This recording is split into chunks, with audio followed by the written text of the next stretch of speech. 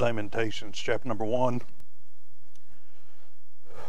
For those of you unfamiliar with this book of the Bible, for decades, the prophet Jeremiah, through some 50 chapters of the book of Jeremiah, has preached to Israel that God's judgment was coming upon them because of the way that they were living. And then as a result of his preaching, we have 0 recorded converts over decades. Okay, so for lack of a better term, we can say that Jeremiah spent a good, most of his life preaching that God's judgment was coming. Nobody believed him, and then God's judgment came. The book of Lamentations, also written by the prophet Jeremiah, is him lamenting, hence the name of the book, lamenting the state that Israel found herself in. Because one, it was preventable. Israel did not have to suffer the wrath and the judgment of God. They did not have to be carried off into captivity again. But because they chose not to repent, that judgment came upon them. It was their choice, just like it was their choice to, before God told Jeremiah to go start preaching to them, to start living the way that God said not to live. That was their choice. But it was preventable. Also, it was very tragic. When God does what he says he's going to do, God doesn't pull any punches. God does not promise to bring judgment and then bring rebuke. Right? He had already rebuked them. That was Jeremiah's job. He had preached to them. Said, hey, you're going the wrong way. Turn around. But we don't have time to read. But if we read the whole beginning of this chapter, he says that Israel cries out, there's nobody standing in their gates anymore. The walls have been torn down. There's nobody left in Jerusalem. They were all taken away in captivity. That everything that once was good has now been laid flat. All the riches that they used to have, now they're in somebody else's house. In other words, if you were to look at Israel after God's judgment, you wouldn't have known that Israel ever used to be great. You'd have thought, man, what a dump. So not only was it preventable, not only was it tragic, right, but also we find that Jeremiah still had a great love for God's people. They were his people. These are his friends, his family. These are his kinfolk. And he looks and his heart breaks because of what they find themselves in. Right, now some people may not be like me. I'm real good at, well, did you do something stupid? Yeah, then why are you complaining about what you got to deal with now? This is be not deceived. God is not mocked. Whatsoever man soweth, that shall he also reap. You did it. You got to pay the price for it. Right, but then other people call me insensitive, right? And then I've had the term heartless thrown at me. Now, I can feel sorry for them, but it doesn't mean that they don't deserve to be there. Okay, well, Jeremiah, he's not as stoic or crass as Brother Jordan may be. Okay, he sees what they are going through, and it breaks his heart. And the entire book of Lamentations is basically him pouring out his soul on how heartbroken he is for where God's people used to be and where they find themselves at. Because again, it was all preventable. Okay, so with all that backstory, chapter number 1, verse number 1. How doth the city sit solitary that was full of people? How is she become as a widow? She that was great among the nations and princess among the provinces, how is she become tributary? She weepeth sore in the night, and her tears are on her cheeks. Among all her lovers she hath none to comfort her. All her friends have dealt treacherously with her. They are become her enemies. That's the situation that Jeremiah finds Israel in. Let's go back to verse number 1. How doth this city sit solitary? You know what solitary means? Empty, alone, by itself. Everybody that used to be there, they's taken out. And they weren't taken out by choice. They were taken out either by the sword or they were taken out in chains. Then he says, how is she become as a widow? Well, what does the word widowed mean? That she was left alone. Right? Her spouse died, and then now she's left alone. And then the Bible talks about those that are widow indeed, which means she has no husband and has no children. Under Bible times, that meant she had nobody to take care of her. It meant that unless God or unless one of her neighbors moved in, she's probably going to die too. But we already know the city sits solitary. A woman that's a widow and has no one around her isn't going to end up very well. If you don't believe me, go look at the book of Ruth and see what would have happened to Naomi if Ruth wouldn't have gone with her. How did Naomi make a living? Because Ruth found favor in the eyes of a man named Boaz. That's how she received her meat every day. In fact, that's what Ruth said, not only enough for me, but it's got to be enough for my mother-in-law too. Boaz told him to do what? Drop some handfuls on purpose. Make sure she's loaded up when she goes back. Because everything else that they needed, guess how they got it. They sold what was left over after they ate. And they went and they bought. But God's people, they had no one else. They were as a widow. She that was great among the nations. What does that mean? She's the best. Now, it says, and princess among the provinces. Meaning, the most beautiful, the most pristine, the best of the best. How is she become tributary? Now, tributary is something that you pay because you owe somebody else. Tribute is what you give to somebody who's greater than you are. Tribute is something that you don't have a choice in it. It's due, and whether you pay it or not, they're going to come and get it. Okay, nowadays we use that word taxes. If you don't pay it, they're going to get it. May not be today, may not be tomorrow. Miss Billy's back there with a smirk on her face, shaking her head. She knows they're going to get it. Can't avoid it. But how was the one that was the best? How was the one that was the princess among the provinces? The most desirable, right? The most precious thing. Certainly in God's eyes, these are God's chosen people. But the place that God found altogether lovely, blessed beyond measure, pressed down, shaken, and bubbling over. The ones that he had led out of Egypt after they'd been in captivity there. Right? The ones that he delivered Canaan land to. The ones, keep in mind, this is after David and Solomon. Right? Solomon, under his reign, God prospered Israel to the greatest that it had ever been. Kings and dignitaries from all over the world came to see what made Israel so great and what made their king so wise. And you know, the Queen Sheba came to realize it wasn't the king and it wasn't the people, it was the God that they served. That Israel. Right now, looks like a ghost town, according to verse number 1. Well, verse number 2. She weepeth sore in the night, and her tears are on her cheeks.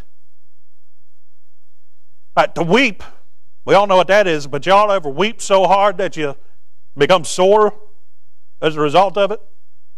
Here, it says, she weepeth sore in the night. The time where she's supposed to be resting, she's weeping herself to where her body actually aches. It says, and her tears are on her cheek. There's no comfort. There's no one to dry those tears. Right in the New Testament, we find that God records all the tears that you cry. God thinks they're so precious that he bottles them. That they're a sweet-smelling savor unto the Lord if you pray and roll those burdens over on him. But here, there's nobody to wipe those tears away. Where do they sit? On her cheeks. There's no one there to come. She's got to deal and live in that sore, in that bitterness of where she's found herself. It says, among all of her lovers, she hath none to comfort her. Notice it doesn't say spouse, it says lovers. Israel had fallen in with a whole lot of idolatry. Right? God makes a very clear distinction between adultery and fornication and false gods. Why? Because they were sworn to the one that bought them, to the one that chose them. And they chose God. That's what Abraham did. God spoke to Abraham. What did he do? He left everything and went looking after God. New Testament tells us he was looking for a city whose builder and maker was God. He wasn't going to be happy until he found it. Why? Because he wanted to live where God was. Right? Israel chose God and God chose them. Sounds a whole lot like a marriage. But here it says that none of her lovers were there to comfort her. Right? All those false gods weren't there to help her. All those false nations that they had fallen in with, that promised them, great and beautiful things, had great swelling words that tickled their ears. Now when they fell upon hard times, they're nowhere to be found. All those that she thought were going to be there to help her, make her life better, they've, cut out, left her high and dry. Well, it says all her friends have dealt treacherously with her. You know all those people that used to be on Israel's side, you know what they did when Babylon came in? They turned on her.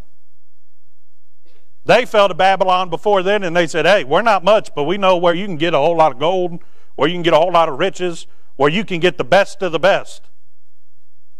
What did they do? They stabbed them in the back. They dealt treacherously with her.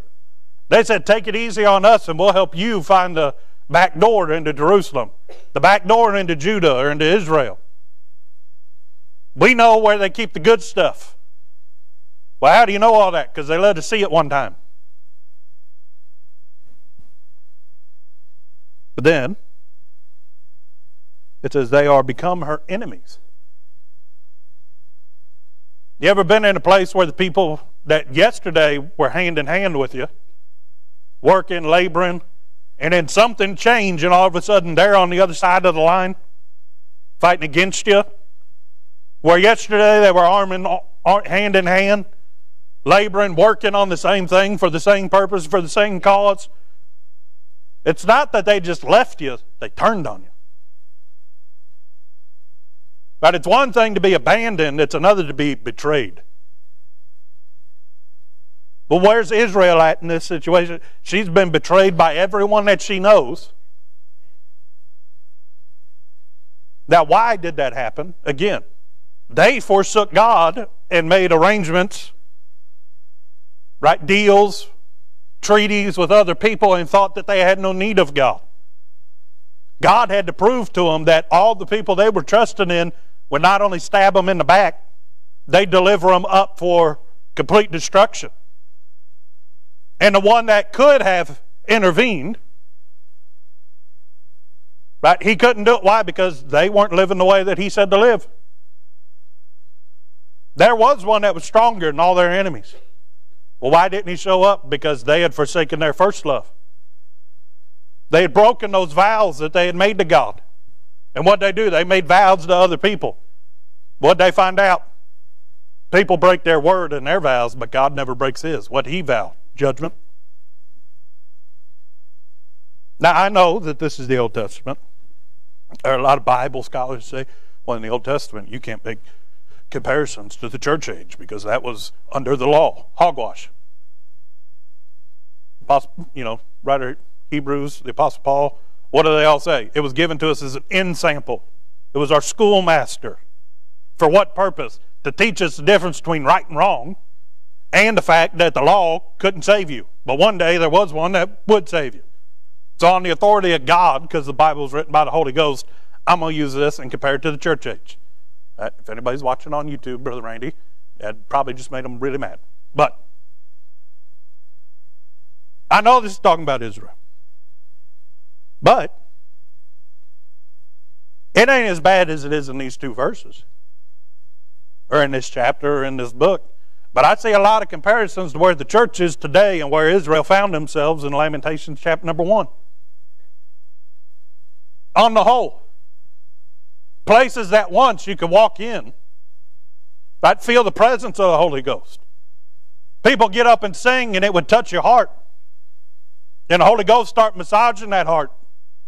And the preacher get up and the Holy Ghost might break your heart and you have to come and repent.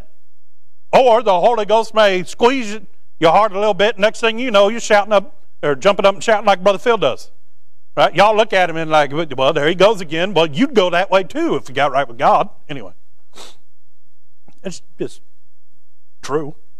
You're going to worship if you're right with God and you're in God's house and God shows up. But anyway. Places that used to be. You could walk in and you could not only feel the presence of God, you could feel it so good that you didn't want to leave. That they'd stay, and it may not be preaching like until midnight like the Apostle Paul did. Right? But they'd stay in fellowship before church and after church because it's just good being around God's house. And nowadays you walk past them and they've been raised and they put up shopping malls in their places.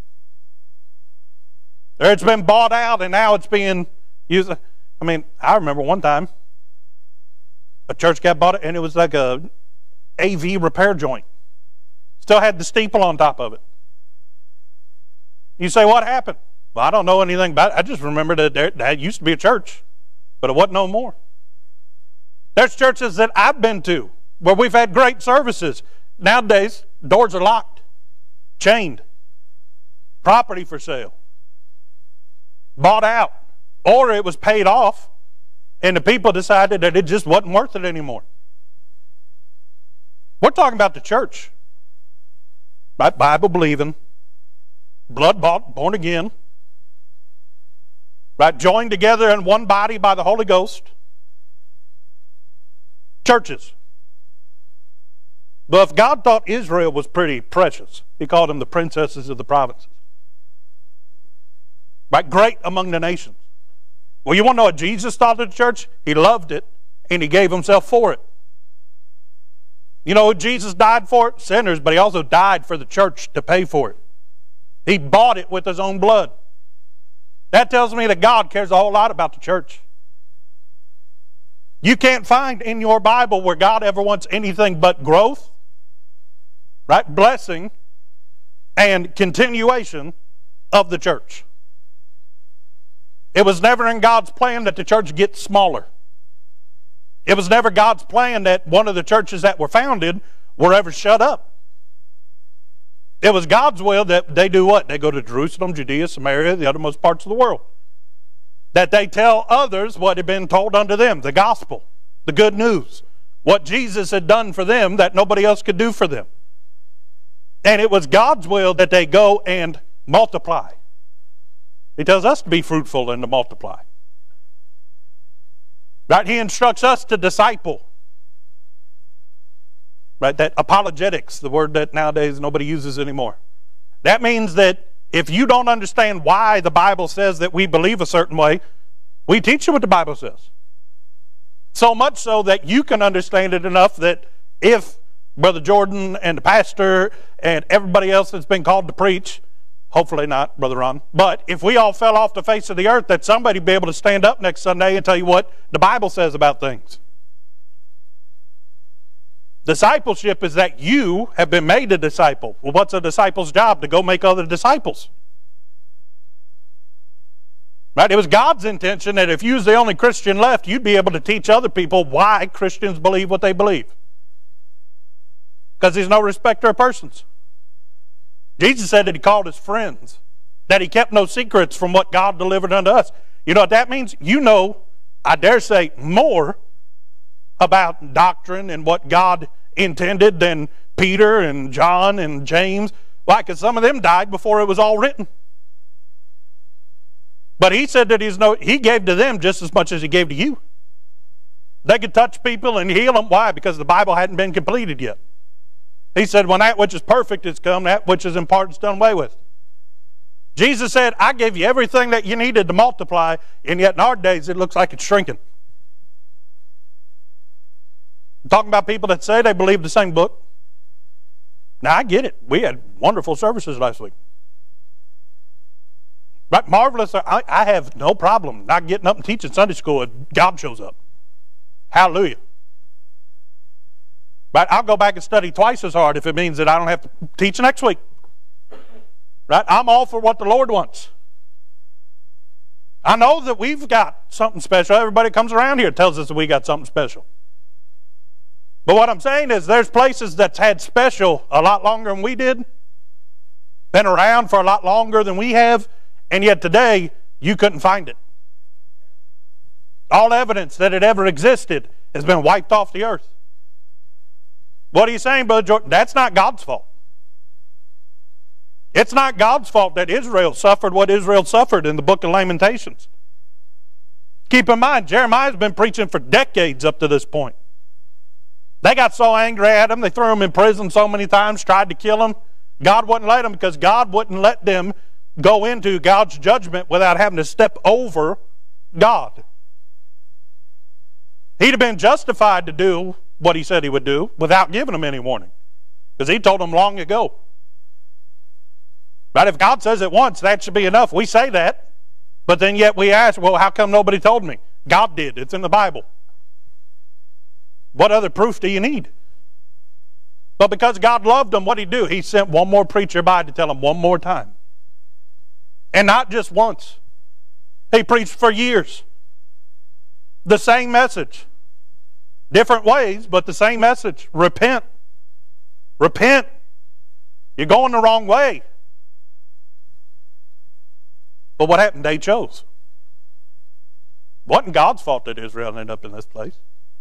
It's not God's fault that churches split, or that churches close, or that churches have Ichabod stamped over the door. That's not God's fault. That's people's fault.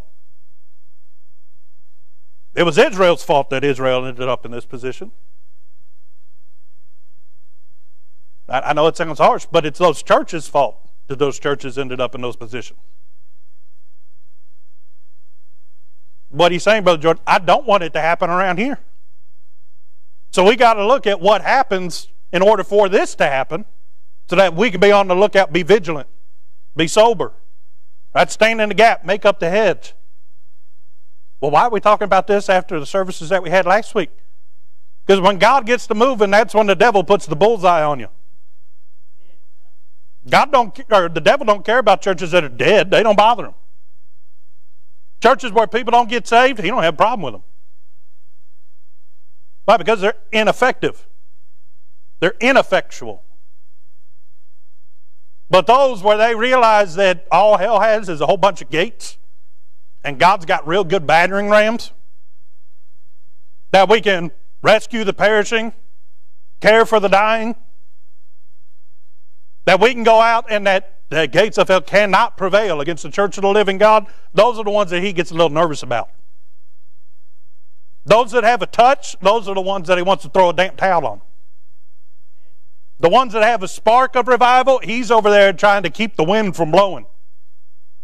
From stirring that spark, turning it into smoke, and then a flame comes out of it. So how did Israel end up in this place? How does so many churches? That church should be growing. That's the way that God intended it.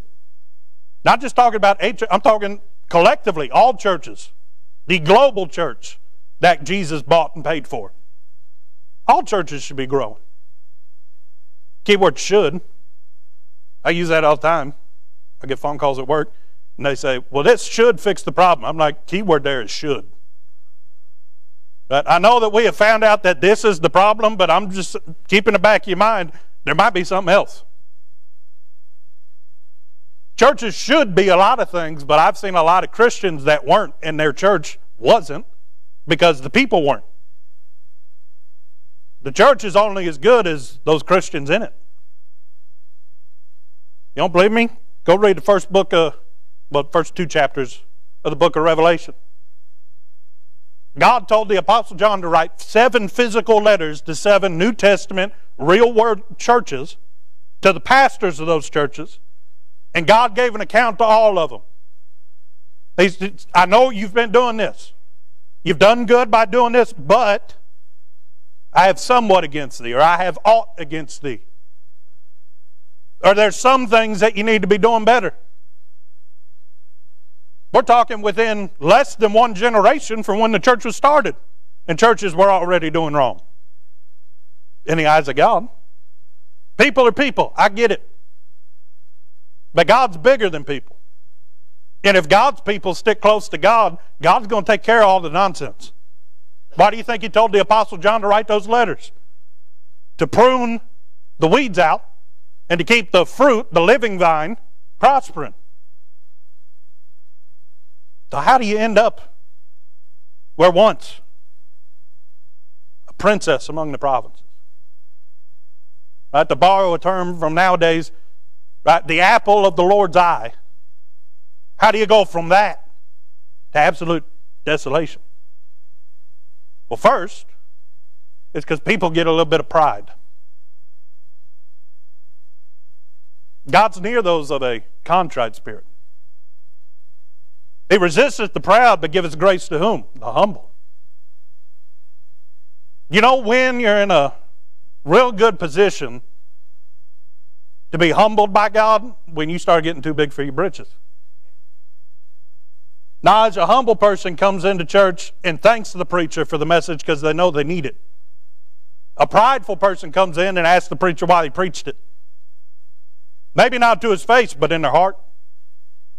The whole time they're sitting on the pew, well, why do we got to hear this again? Well, one, it's either because you need it, or two, it's because you forgot it, and one day you're going to need it. You say, well, that's pretty simplistic, Brother Jordan. Well, I find that God doesn't waste time doing things that don't need being done. God does all things well. God does not plunder His grace and His mercy. He doesn't throw it away to the dogs. Right? He gives His choice blessings to the church. You know what that means? God's not going to teach you or remind you of something that you don't need. You know why the preacher had a burden for it? Because God told him that it was worth preaching. Well, why would God have him preach it if you didn't need it? Just being honest. All them times that I get up here and I say there was nowhere in the notes, that's because I couldn't help but say it. Because God put it in down here and then it popped up here, and I'm just simple enough that if God tells me to say it, Brother Randy, I'm going to say it. But why do you think the Holy Ghost does things that way? Because here's the thing. Holy Ghost, I can get up and preach whatever God lays on my heart. God's going to let you hear whatever you need to hear out of it so that the Holy Ghost can take it and give to you what it is that you need. I'm not saying you can get up unprepared, and I'm not saying that you can get up and just say anything. But I'm saying if you get up and you give what God put on your heart, the people are going to hear what the people need to hear. But it's the only way that the church can function is that the Holy Ghost is the one that's really doing the preaching and the one really working on people's hearts. I can't give you what you need. I can't give me what I need. Right? I have to get what I need where? From the Holy Ghost, from God, from His Word, from prayer. If I can't help myself, what makes me think that I can help anybody else? Right? The old adage, we're all just beggars showing other beggars where we found some bread. I didn't open up a bakery. I'm just saying I found out that if we go over here, we get real good food. It's exactly what you need. In fact, it's so good that it's not just what we need. He gives us more than that. Right? We all got belts that are, bigger than the ones we used to have. Right? We all got clothes that don't fit no more. Why? Probably because, we like food. But also, we can eat that much food. Why? Because God's been good to us. We're not starving. We're not down to skin and bone. But that's the way that God is with the church. Right? He said that He would give, right, of His fatness. Right? You know what that is? Fat is where the flavor comes from. If you want meat that doesn't taste like anything, get a meat from a cow that's just all skin and bones. It don't have no fat. Then you got them Japanese cows that, they like pet its, comb its hair every day for like 35 years or however long it is. And they feed it all the best food. And then they try to sell you like a piece of it this much for like $900. I don't know. It's called Wagyu beef. But you know why that's so expensive? It got a whole lot of fat in the meat. You know why the world resents the church? Because we get the fatness of God's blessings. And the quickest way to shut off that valve? Pride. Because the moment you think you don't need God, you'll never get to a point that you don't need God.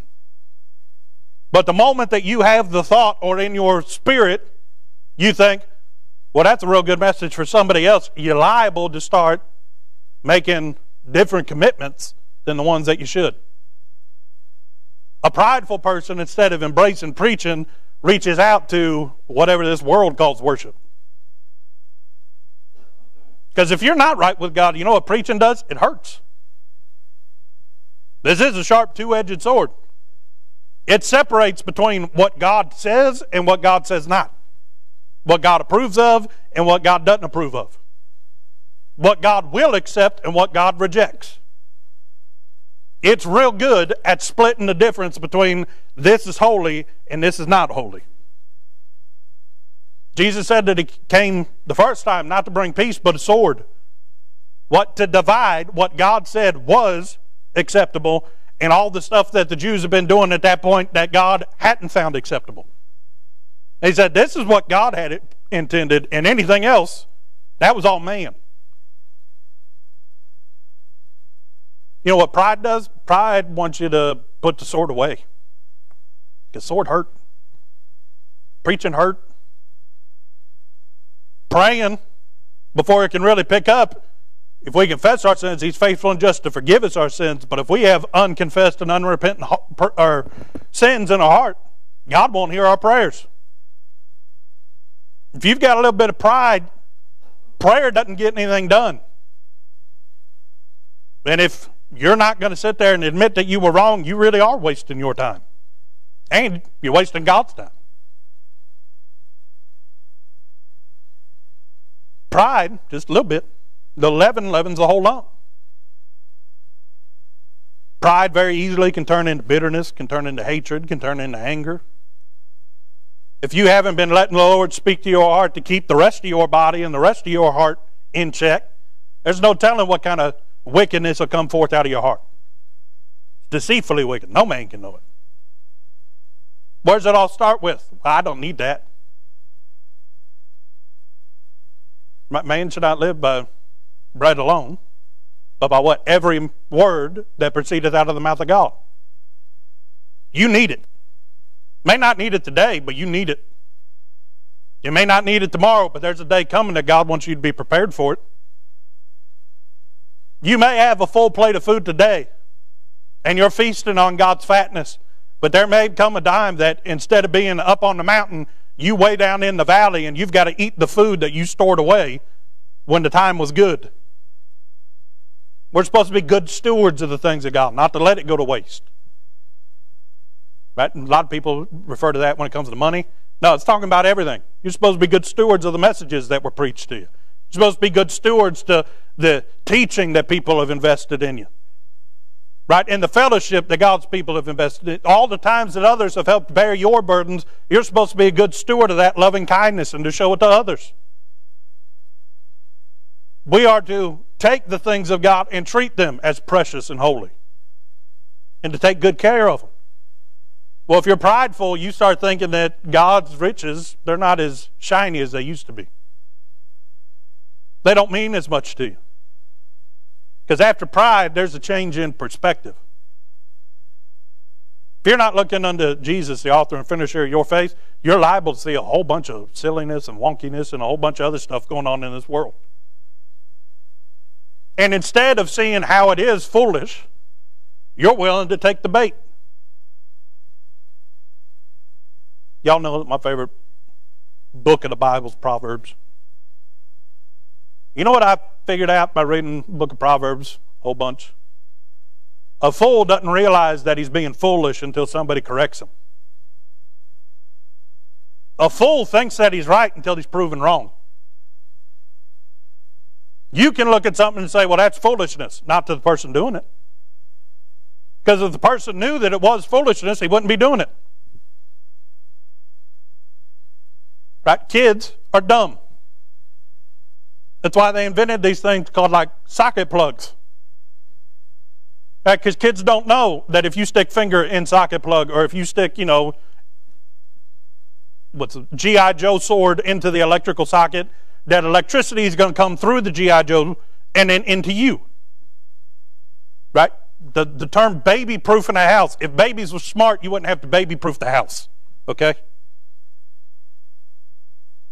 And I'm not the sharpest tool in the shed or the brightest light bulb. Okay, a few days I feel like I deserve to be in, mental institutions. But I was smart enough to figure out that when I got a whooping, I don't get the whooping if I don't do what caused me to get the whooping. Right? It took Christian a lot longer to learn those lessons than it did me. Okay, likewise, I found out that if it hurts, don't do that. I still say that to somebody will go, ow, and I'm like, don't do that, that hurts. But if they learn that, they'll never do it again. First time you get a paper cut, you're like, oh, that stinks. Until about 4 days later, and it got infected, and it's burning and everything else. Guess what? You're going to handle paper different after you get a paper cut. Until what? Until you think it's not a problem anymore, and then that's about the time you get another paper cut. Right? Foolishness is only foolishness to people that know better.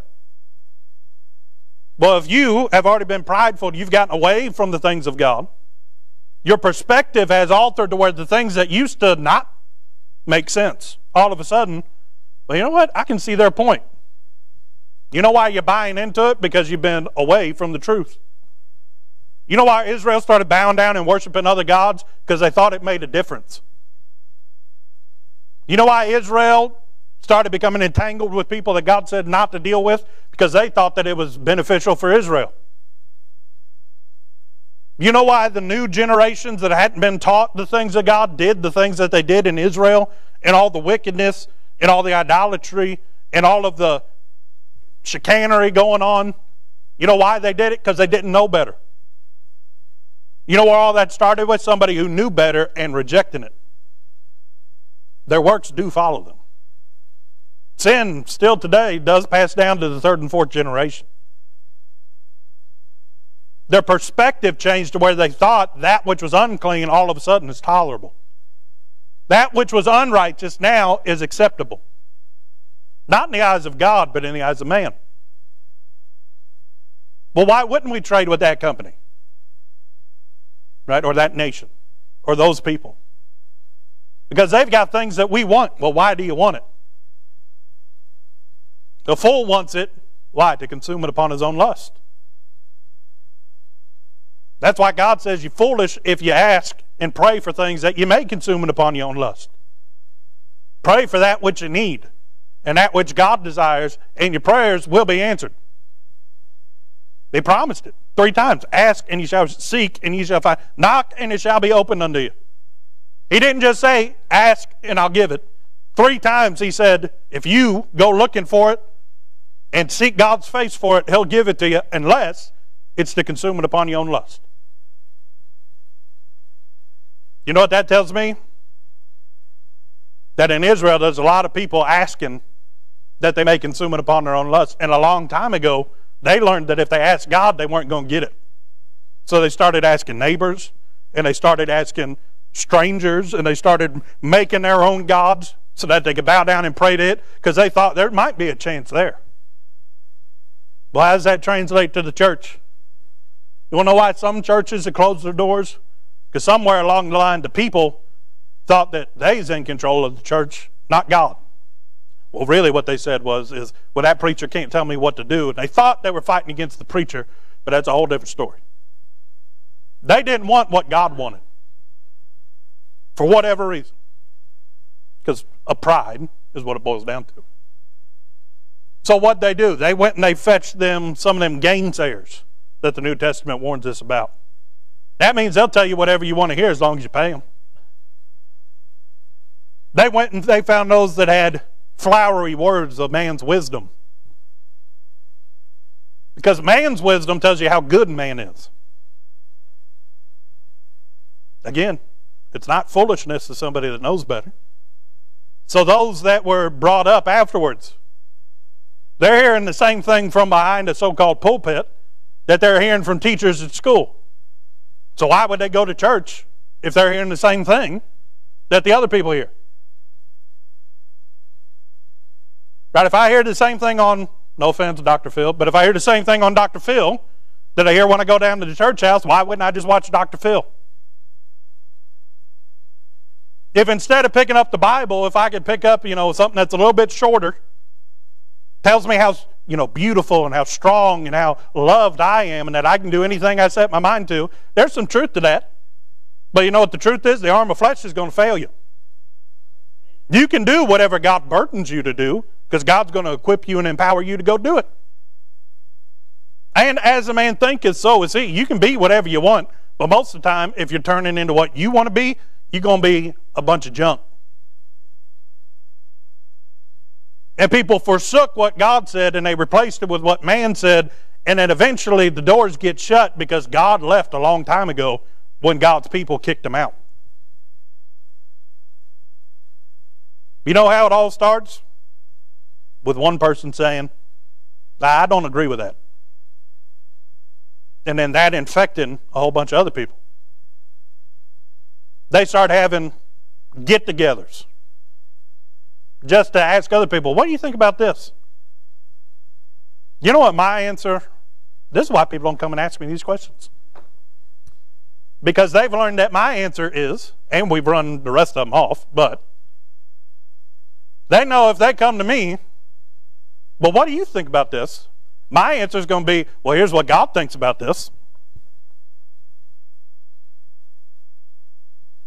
They don't care what God thinks. They want to know what you think. And if you think what God thinks, they don't want nothing to do with you. Then all of a sudden they've got schemes to get certain people out of the church. Or bitterness will put a divide right down the middle. Really, there's two church bodies. There's this group and that group. That ain't the will of God. Long before a church ever splits, there was a division between them. There's a wedge that somebody drove in real deep long before the church ever split. Long before a church will ever start using a different Bible, there's people in the pews that weren't listening to what the original one said.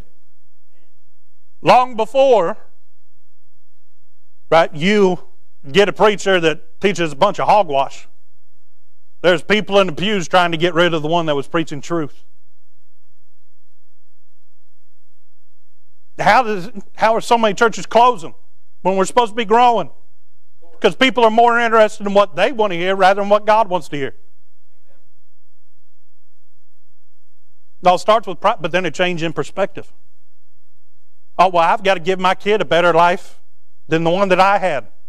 Best life you can give your kid is a life that's centered in the perfect will of God.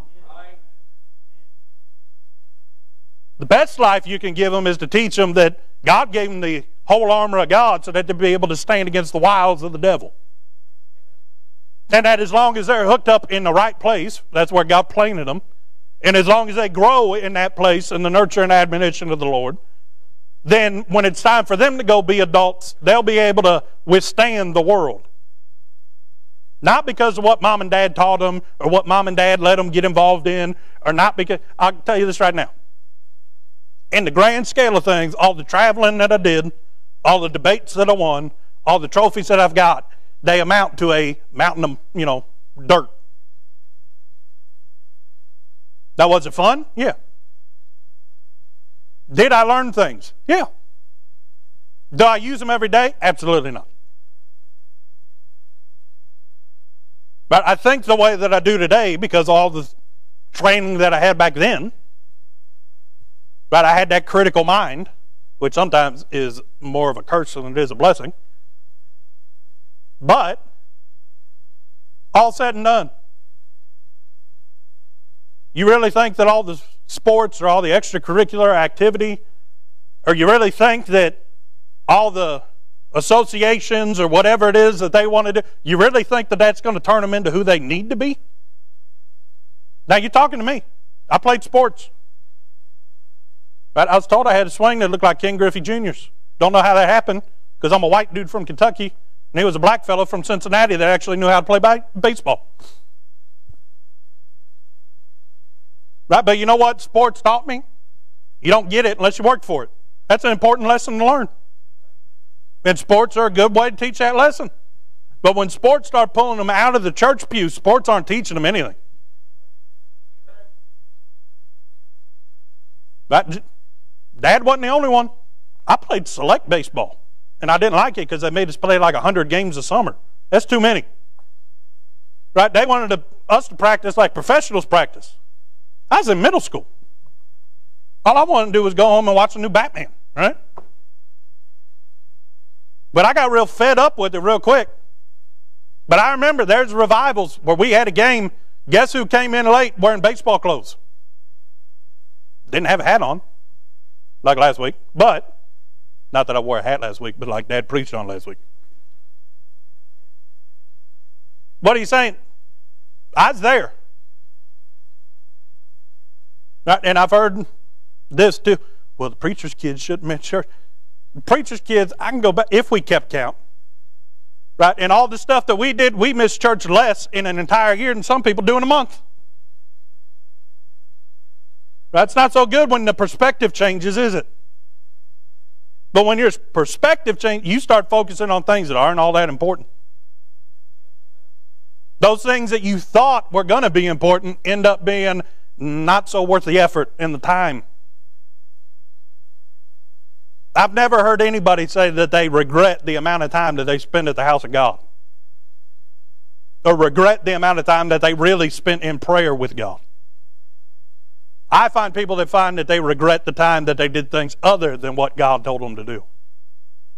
But if your perspective changes, all of a sudden the church isn't what the church used to be, isn't what the church is supposed to be. And God only promised that He would grow a church that was interested in what God was interested in. If you're interested in putting on a dog and pony show, there's a whole bunch of stuff people are doing nowadays, a bunch of nonsense. But when you look at them, it's easy for us to say, well, that doesn't make any sense. Why? Because we've heard truth. If you listen to preaching around here and let it impact you, you're going to have the right perspective. And when you look at it, you say, that's foolishness. But to the one doing it, they think that what they're doing has meaning, has purpose. Those people down at Asbury actually thought that what they did is going to make a difference. It'll be forgotten in a week or two. I'll say this. In the Bible, after the disciples and the apostles had been put on trial so many times, there was a fellow that had a little bit of common sense. He said, if this be a man, it's going to fizzle out. But if God started this, there's no way that we can stop it. You know how I know what went on down there wasn't of God? Because it stopped because people in the community were complaining about public safety concerns because they was running out of parking spots.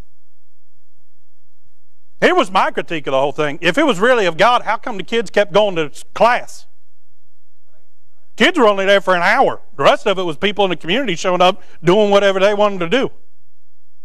If God was there and it's a so-called Christian university where they were interested in revival, if revival showed up, how come the kids weren't there? I thought it was supposed to be for them. Just saying, perspective goes a long way. I've never seen God be stopped by parking ordinances. I've never seen God's people get deterred because the gas station guy says, thanks for all the extra business, but I'm tired of having to look for a place to park when I go home. Well, how about you get in church and then that resolve itself?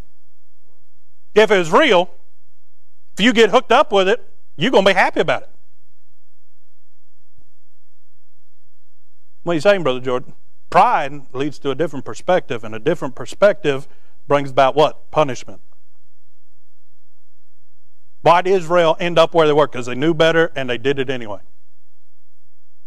How come in our day and age churches are closing rather than growing? Because they know better, but they're doing it different. Or somebody knew better, and because they didn't teach them right, now this generation's paying for it. What's it take? It takes a voice in the wilderness. It takes a light, a candle that's been lit, not put under a bushel. Takes those that will go out and salt the earth so that it can be preserved, that another generation might be able to hear what thus saith the Lord. It takes those that know what God said to embrace it. And you know where church growth starts? Personal growth. Because personal growth will cause you to grow. And if others around you are growing, that means what? You're going to grow together.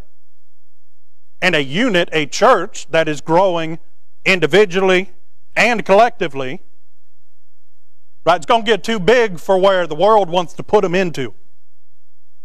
What does that mean? It's going to spill out of the little containment that they put them in, the little container. It says, we're okay as long as you stay over here. Well, we're not okay over here because God said to go over there. And I'm going to do what God said because I'd rather fear God, let God be true and every man a liar. And I'm sorry if it upsets you, but one of these days you'll see that what she was doing was folly.